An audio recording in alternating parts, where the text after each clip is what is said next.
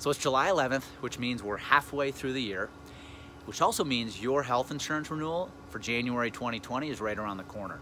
So what's your plan? Are you thinking about it right now? Are you trying to figure out how you're going to attack it? Or are you gonna wait until October? Are you gonna wait to get the bad news and then try to figure out how you're gonna increase deductibles, ask employees to pay more, or just pray that another carrier comes in with a better rate?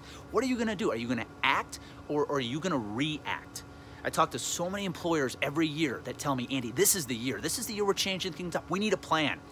But then 12 months later, I'm talking to them and guess what? Nothing changed. They're still in that 1 year repeating cycle of getting the bad news, getting the increase, and then trying to figure out what they're gonna do with their health insurance.